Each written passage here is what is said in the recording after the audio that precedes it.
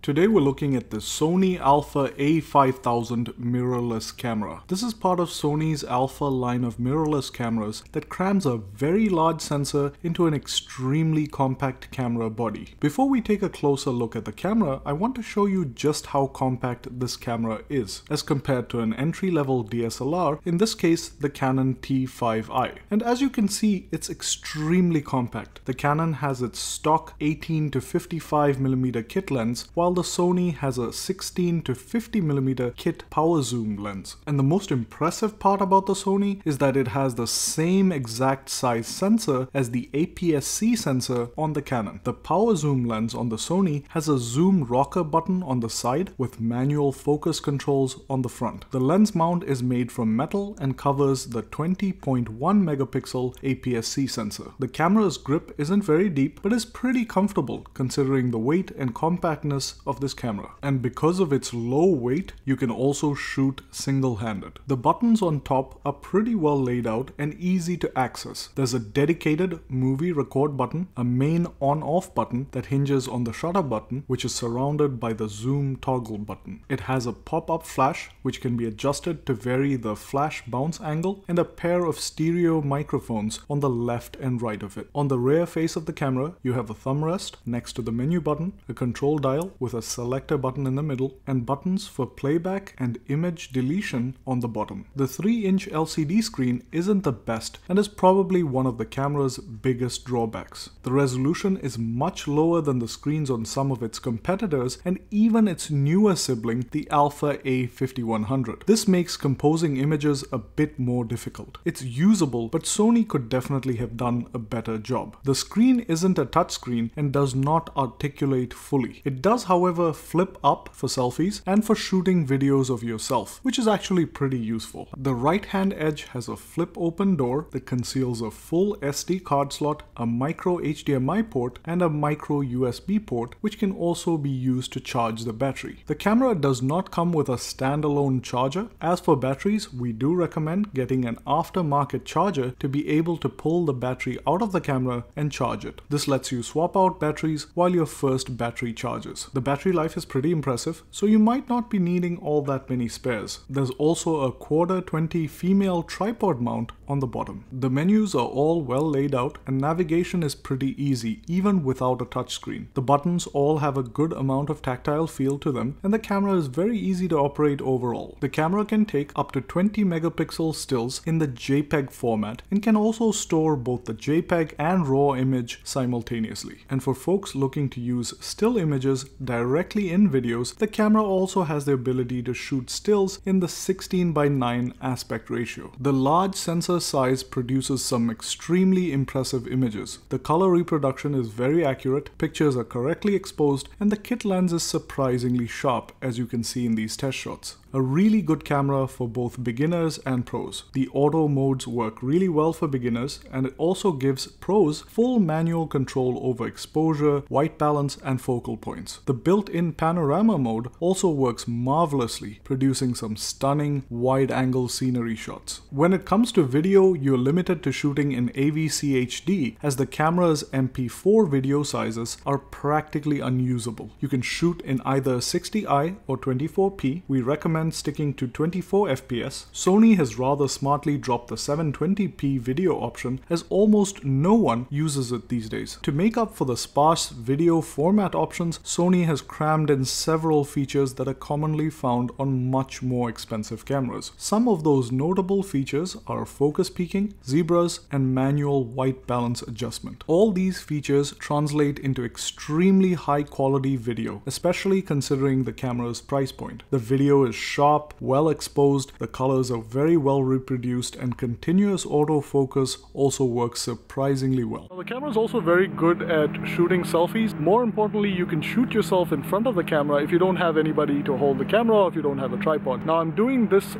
freehand, but you can also place it on a tripod, and as you can see, the quality is really good, and more importantly, the audio is amazing. The audio is really amazing. Though you can't plug in an external microphone, the microphone on the camera is actually pretty impressive.